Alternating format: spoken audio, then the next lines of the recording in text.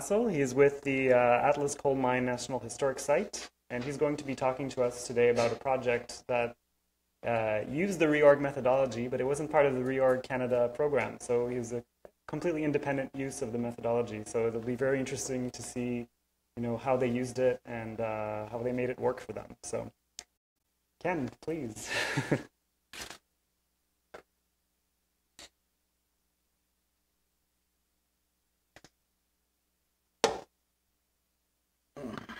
Good afternoon. As Mr. Lambert said, I'm Ken Hasell from the Atlas Coal Mine, and we're going to talk a little bit about our reorg project that we undertook in 2015. It's been a few years to sort of see how far we've come since then. Oops, I skipped. How do I go back? There we go. Okay. So the Atlas Coal Mine National Historic Site is in Drumheller, Alberta. Has anyone ever been to the Atlas? A few. Okay, I was expecting to have zero. I knew one had already been there. But it's in Drumheller, Alberta. It's about an hour and a half northeast of Calgary. And it is Canada's most intact and largest historic coal mining site. Started operations in 1936. And ceased operations in 1979. Over the years in the Drumheller Valley, there were over 110 coal mines, and we were the last one to cease operations. Last load of coal went out in 1979. This building right here is called a tipple. It's the last remaining wooden tipple in Canada, and it functions quite similarly to a grain elevator. It sorts coal by different sizes, loads it into trains. And this is really the reason why we are now a nationally designated historic site, because we are the last surviving example of this kind of building. As I said, about an hour northeast of Calgary, in what's called the Canadian Badlands. A very unique landscape for those who haven't been. When I first came, I thought it looked like Mars or the moon. And what you see is the results of glacial erosion. So in the last ice age, when all the ice retreated, a massive river carved out this river valley, now the Red Deer River Valley. And in prehistoric times, this area was much closer to the equator, at the edge of an inland sea. And this led to Drumheller becoming a very rich fossil bed. Lots of dinosaurs lived here. This is one of the richest fossil beds in the world. But the same geologic forces that preserved all those fossils also led to the creation of vast coal reserves, actually the largest domestic coal reserves in the country. You can see these black bands. Those are coal seams sandwiched in between layers of sandstone and clay. They range from just a few inches thick to over 10 feet thick. And the Atlas Coal Mine was actually fortunate to mine one of these 10-foot thick solid seams of coal. A little bit about myself. I'm collections manager at the Atlas Coal Mine. Degree in history from York University. Currently pursuing master's museum studies from the Harvard Extension School. It's an online master's program. If anyone has any questions about that, I'd be happy to answer. It's quite the program. I came out to the Atlas in 2012 for a summer job. I was planning on being there for 4 months. I'm still there 6 years later. If you had told me that when I first came in the summer that I'd be there 6 years later, I wouldn't have believed you, and my friends would have told me probably not to go. But I've progressed from being seasonal collections technician to, in 2015, the reorg project officer, and now I am collections manager at the Atlas Coal Mine and also the nearby East Cooley School Museum, which is just across the river. So I'd like to start you off with a little coal mining quote. Keep digging even if the roof caves in. It's good advice if you're a coal miner. Rock falls definitely did happen. So if you're stuck in the coal, falls down on you, definitely want to keep digging, but it also parallels, our progress with collections management. You always want to keep digging. There's a light at the end of the tunnel, believe me. And, you know, if you keep at it, hopefully you'll get there. And first I meant to ask, was anyone at the AMA conference in 2016? So after doing our 2015 reorg project, I was invited to speak at the AMA conference. And unbeknownst to me, but Charlie Costain of the CCI was there. So I'm glad no one was here, so I can use all my corny jokes from my last presentation. So Charlie Costain saw my presentation and invited me to come here. So I'd like to start off with this picture. This is me circa April 2015, just before we began reorg. I think the long hair and the scraggly beard sort of parallels our progress with collections. This is what the atlas was like before I started. And we'll see how that progresses. So the Atlas Coal Mine National Historic Site, our mandate is to preserve and present the vast coal mining heritage of the Drumheller Valley, the emphasis on the 1930s era. Our mission statement, to enhance appreciation for Alberta's coal mining heritage, emphasis on the Atlas Coal Mine and Drumheller Valley through the preservation of and interaction with unique artifacts, buildings, stories, and landscape. I don't think I need to read this whole thing, but I will. Vision of the Atlas Coal Mine is to instill a sense of wonder about the past, our mining heritage, to visitors of all ages, and to become stewards in fostering respect for history in a safe and enjoyable place. So we are not a museum in the standard sense. We are a historic site. And the bulk of our visitor experience is about people coming and doing things rather than looking at things in glass cases, looking at artifacts. We actually take you underground. You can, go through the underground tunnel. You can ride an old mine train. It's experience-based for us. So, in 2015, we undertook our reorg project. We had a few reasons for this, probably similar to just about everybody here. We found that our storage facilities were beginning to become cramped. They were too small, incomplete policies and procedures that we needed to develop, and we really needed to take control at that time, plan for the future, and make some progress. Our at the time executive director, Julia Fielding, had used reorg previously at the Clarington Museum and Archives in Bowmanville, Ontario. I wasn't aware of this, but apparently she was the impetus for a few people taking on this project, and I wasn't aware that I was the only one who sort of did reorg in a vacuum. I didn't know you guys... I didn't know everybody had all this support from the reorg community and that we're kind of flying on our own. And so from May 2015, about 4 or 5 month period, we undertook reorg. I'm really amazed with you guys who did projects in 3 days, 5 days, 10 days. I mean, we took our time. You guys have, from what I can tell, a larger volunteer corps to help you. For us, it was pretty much me and one assistant. And I think we really need to pursue getting some more volunteers to help us with this kind of project. So as I said, we are not a standard museum. We are an industrial heritage site. We are nationally and provincially designated. 31 hectares, dozens of buildings, hundreds of machines, vehicles, active railway tracks, and all the documentary data and documents that were surviving from the era. All were donated en masse to us in 1984. About 5 years after the coal mine closed, our benefactor, Sir Omer Patrick, donated the entire site to the Historic Society for $1. He felt really bad that he couldn't provide coal mining jobs to the community, so he figured might as well earn some tourism dollars from the site.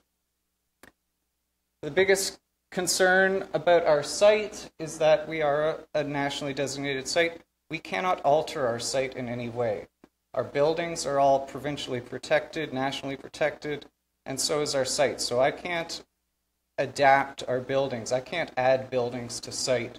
I can't bolt a shelf to the wall even. So we have some really unique challenges to face here. As most of you are probably also experienced, we have a small collections budget and very frequent staff layover. Generally, every year we would have one collections technician. I'm the first one to be full-time for more than a year at a time. Generally, you're getting about 4 months out of a collections member. So as you can imagine, over the years, standards, quality of work has varied greatly. So the two main challenges facing our site are physical nature of our site and also issues of staffing. So let's go down the rabbit hole. Let's say coal mining tunnel in Drumheller. So, nature of the site, we are not a self-contained building. Our collections are scattered between probably a half dozen buildings on site. Many artifacts are outdoors, some are in underground tunnels. This obviously raises concerns about collections mapping, object circulation, retrieval, really complicates things. As I said, I cannot alter buildings, cannot alter the site, and we also do not have any off-site storage. Wonderful as that would be, it just doesn't fit our budget at the time. We have a number of immovable objects. You'll see them coming up, but several of our machines weigh several tons. If I can just relate a short story. In 2016, I believe, we were donated a coal cutter. A coal cutter is essentially a giant chainsaw for cutting into the coal face. The cutter blade can be up to 16 feet long. So my boss came up to me and said, someone wants to give us this coal cutter. It's currently sinking into a farmer's field. It's the middle of winter. How do you think we can get it here? First of all, we got to wait till the end of winter so we can dig the thing out.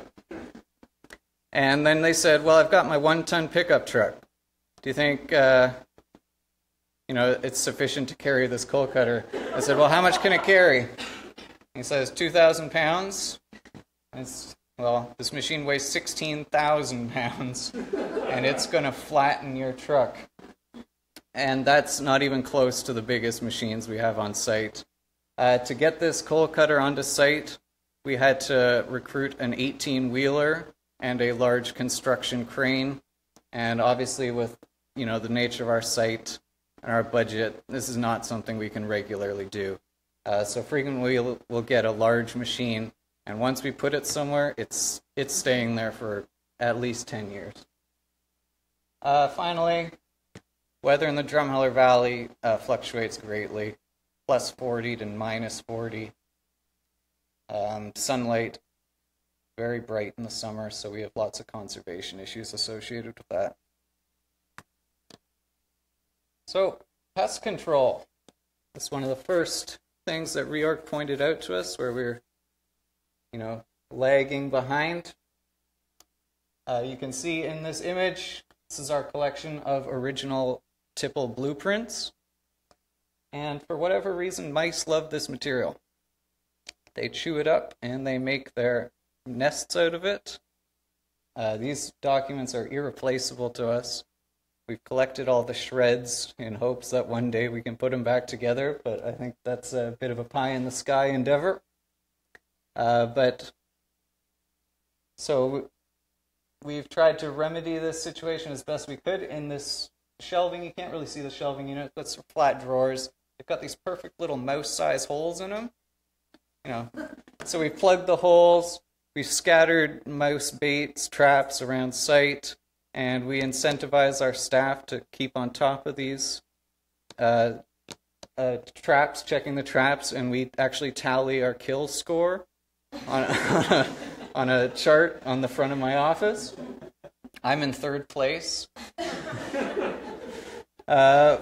Insects, fortunately, we haven't had any problems with mites or moths, things that you would typically think, would be pretty damaging to your collection. What we do have is a colony of leafcutter bees. Leafcutter bees are pretty docile. They're not going to sting you unless you try to catch one in your hand. But they are a nuisance to our visitors. They've taken up residence at the entrance to one of our exhibit buildings. So it's really detracting to their visit when they open the door and they're, bees buzzing around. But we can't relocate them. They're important indigenous species. They're, valuable pollinators. So we have to sort of, accommodate them as much as I wouldn't like to. The best we can do is sort of do a public education campaign and say, these are an important species. They're not going to harm you. Just let them be, and everyone will be okay. Birds are also a concern. There's thousands, if not millions, of barn swallows in the Drumheller Valley. They generally live in the riverbanks, but they find our buildings just as accommodating of a place to live. So we're constantly fighting with them, and barn owls. This is Raindrop. I think we're one of the few museums in the world that actively employ barn cats to combat our rodent problem. Raindrop, or as we commonly call her, Lady Wildfire. Wildfire was our brand of coal. So she lives in our office. She patrols the grounds and helps us keep the mouse problem in check. And she's in first place on our kill chart.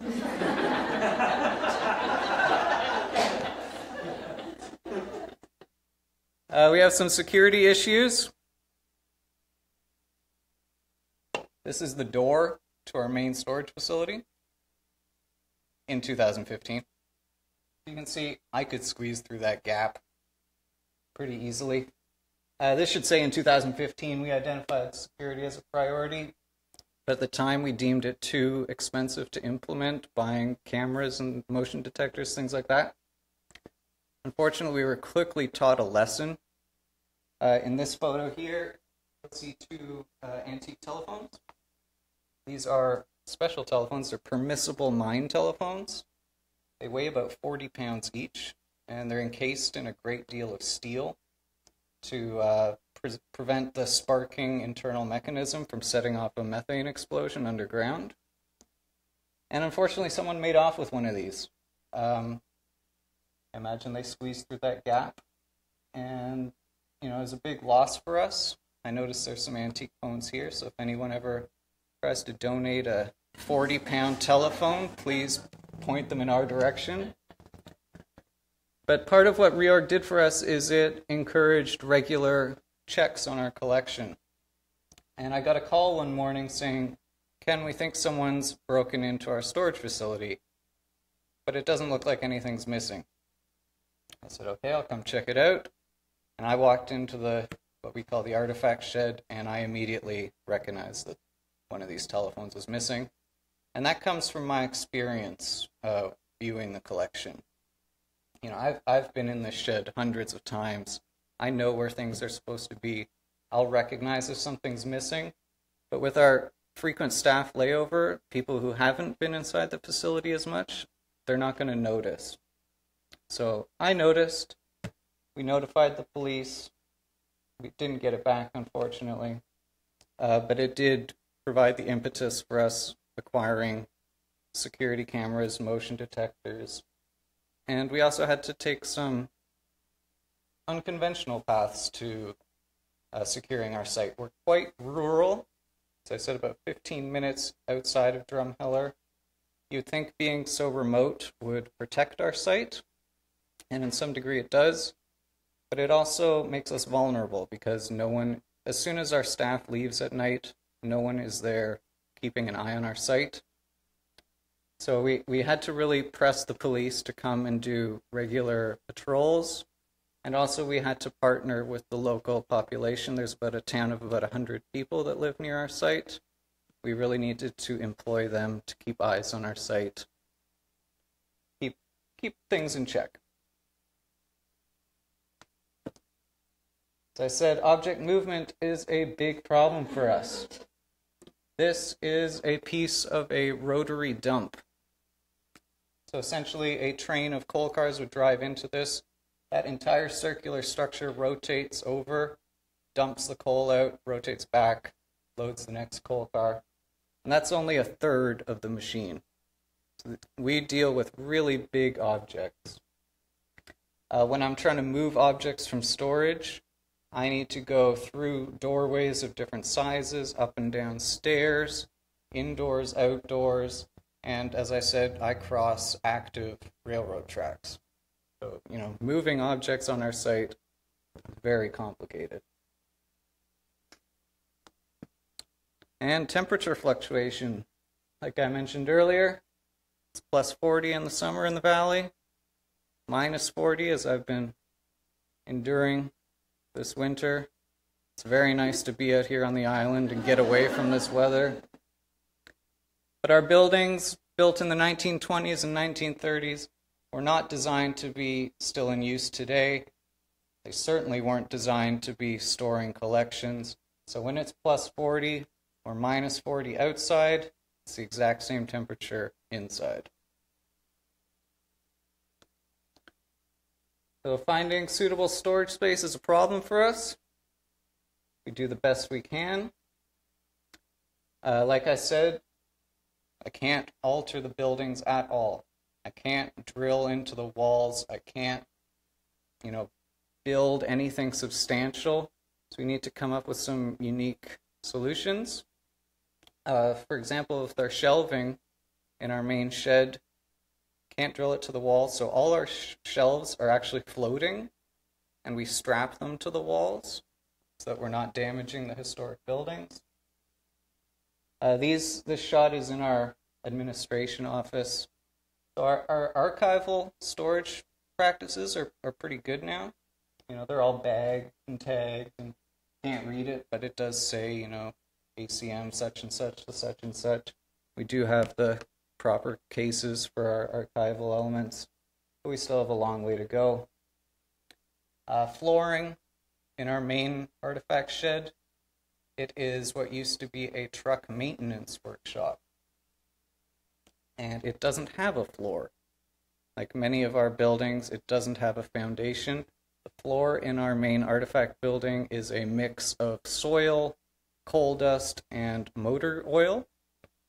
And for a long time, we had objects just sort of sitting in this toxic quagmire. So getting them up off the ground, onto shelves or onto pallets, if that's the best we can do, has been really important for us. Archaeological concerns.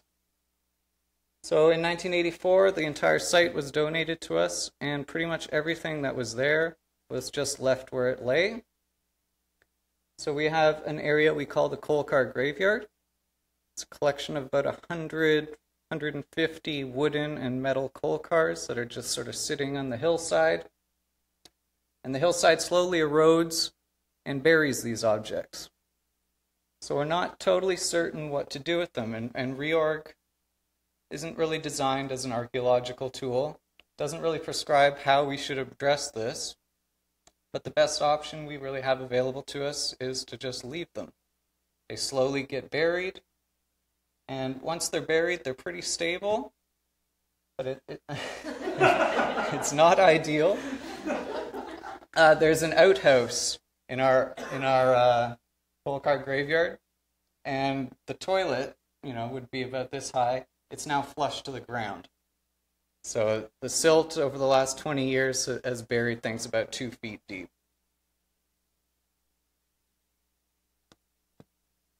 Sunlight and UV, obviously a concern to any collection. Most of our collections are housed in old houses or office buildings. Not, when you're designing collection storage facilities like the one here, you've got these nice concrete walls with no exterior windows or doors. We don't have that luxury. The best we can really do is coat our windows with UV film. Doors to the outdoors. There's nothing we can really do about that, unfortunately. And issues of staffing. So this is my boss, or one of my bosses, Jay Russell, our Director of Visitor Services, Peter, hamming it up at a recent education conference. My other boss from the East Cooley School Museum. So we have a lot of staff layover. Training and skill sets vary greatly from year to year. You know, some years are better than others. I'm fantastic. So one of the ways reorg really benefited us was that there's value to the brand. I feel like if I'd gone to the board 3 years ago and said, listen, I need $30,000 to do a collections reorganization project. You're going to pay me all summer. I want to buy all these supplies. I think they would have told me where to go. But because I can say, listen, it's backed by UNESCO, and I always say ICC-ROM, but ICROM, that sounds better, easier to say. And because it has these mapped out tools and processes, it really helped me convince the board that this is a valuable project. You know, it's very measurable, your progress. The tools are all there laid out for you. So it really helped convince the board that this was a worthwhile endeavor.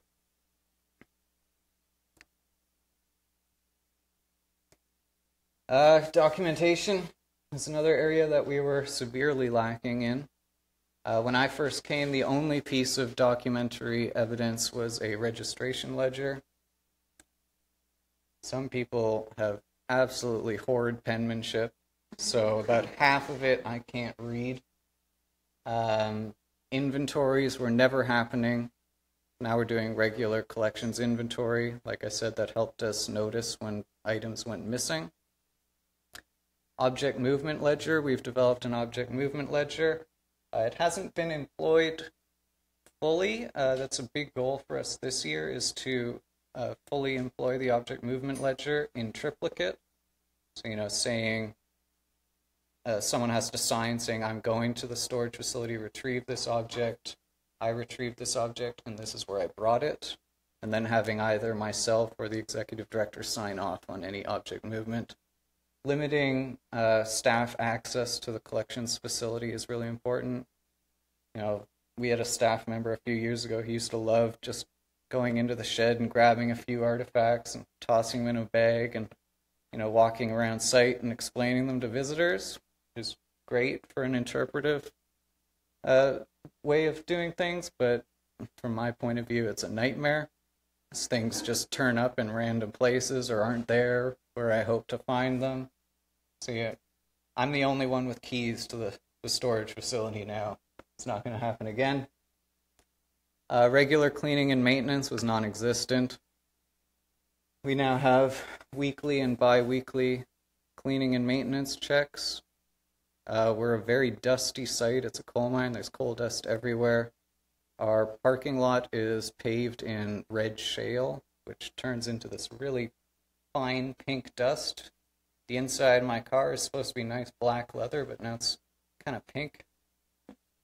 And we've begun to develop a location coding system. So again, it previously absolutely did not exist.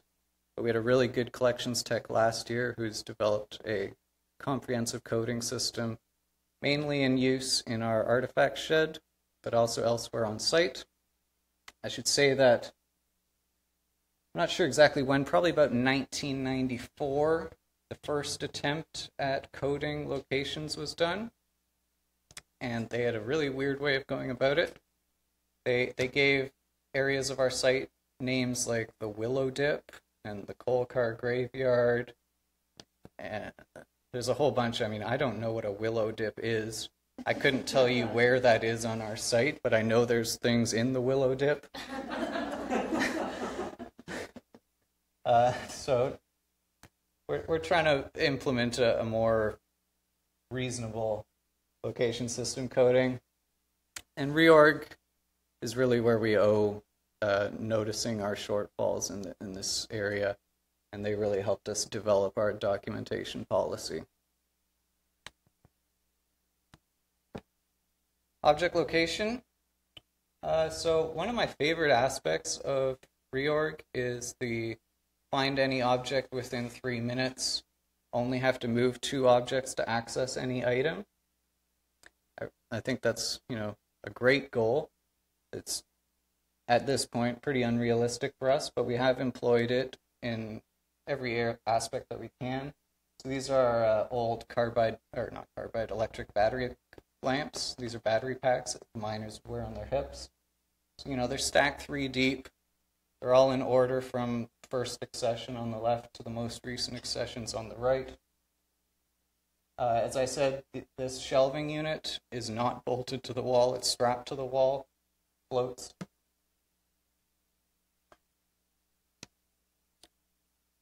This is my office, or this was my office. Our administration office is an old mine manager's house, and I am one of 2 people on staff who actually has a door to my office.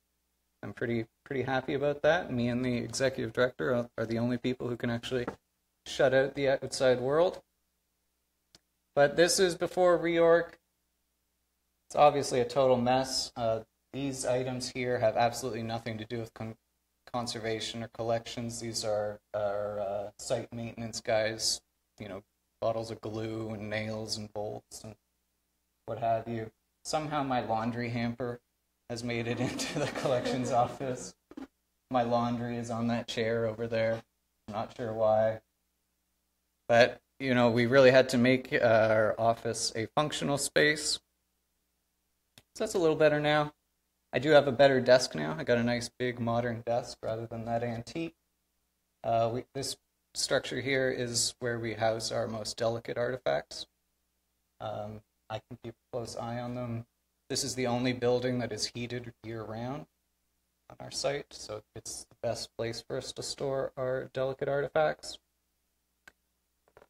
And I wish this item wasn't in my office, but this is actually my favorite item in our collection. It's an old projector, Opticon projector, and it belonged to one of the original settlers of the Drumheller Valley, Mr. Moody, who was a coal mine operator. And he would use this projector to attract investors to his company, but he would also use it to entertain the miners and their families on the weekends, show them, slide shows. We have a fabulous collection of old glass slides from his travels around the Rockies. So it's important to the valley, not only from an industrial and business perspective, but also from a family life and personal perspective. That's my favorite item in our collection. And unfortunately, it just sits in my office. I would love to get this item out on loan, get it on display, because nobody gets to appreciate it. Condition reports. This is something reorg really helped us with. This is the control box of a mine locomotive. So last year, some jerk came along and smashed the glass on all the dials. These are outdoors.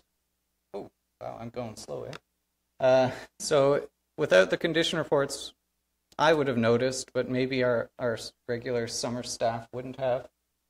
Came along, smashed these dials. Vandalism is an issue. And we're also currently doing condition checks regularly. I'm kind of skirting my responsibility on this since it's minus 40 and there's 2 feet of snow. Going out in the winter and minus 40 and checking on rust patterns isn't my idea of a good time, but we do it just to see how these things are deteriorating, because they are outside exposed to the elements year-round. If you look at our machines, there's a line about 6 inches up where deterioration is visible, and we've realized this is because that's about the average height of the snow cover in the winter. I know a bunch of you are using Microsoft Access as your collections database. Ours failed on us last year. Fortunately, thanks to reorg, we were doing monthly backups, so we actually didn't lose any data, but our database is totally unusable at this point. So a big project for us this year is we're migrating all our data to Pass Perfect, and with the goal of having no errors in our database, because in our Microsoft Access over the years, vastly different quality of records being kept in there. Collections budget. This is a big hindrance to me. Generally, I'm working with about $1,000 to $5,000 a year. This lets me buy, bags and pens and, things to label items, but I can't do any major projects. But when I was preparing this presentation, I thought, well, this tipple is our biggest expense, and we spend millions of dollars conserving this. So in some sense, I think I have the biggest budget on site. I don't get to play with those millions of dollars, but in some sense, millions of dollars are going to protect my collection. So it made me feel a little bit better about myself. And finally, last year, through the generosity of the CCI, we were able to send off one vulnerable item to the CCI for conservation. So we sent off a pony helmet. The mine ponies would wear helmets to protect them and allow them to carry their own miner's lamps. And when they sent it back, they told us that it was made out of horsehide. So it's a bit of a macabre observation, but it really sort of emphasizes the make do or do without mentality of the miners. I just hope that Blackie or Dusty or whoever didn't know that he was probably wearing his dad or mom as a helmet. So again, just some things to keep in mind. Who's reorg for is for experts or lay people. I feel like I'm sort of perfectly suited for reorg. I'm not a trained collections manager, but I fancy myself pretty handy and intelligent. I have a general idea of museum best practice, so I can employ all these ideas. Expense, how much money is it worth? I feel it was fully justified. Our current executive director probably could have done it on her own for less. She's a very highly trained collections manager. Julia obviously agrees that it was worth the expense. Could it be handled by volunteers? I'd say probably not. I think you do need some, firm guidance to carry out a reorg project. We've, been able to develop some new exhibits, new experiences as a result of reorg. Lots of new documentation, research, and understanding has come out of this. It's our nice little kids' corner. We can color pictures. There's Brad Pitt. So if I can go back to that picture of me with really straggly long hair, that's where we began. And this is kind of where we are now, I at least got a haircut. My beard's probably needs a trim. That's what we're working towards. So, keep digging. Thank you.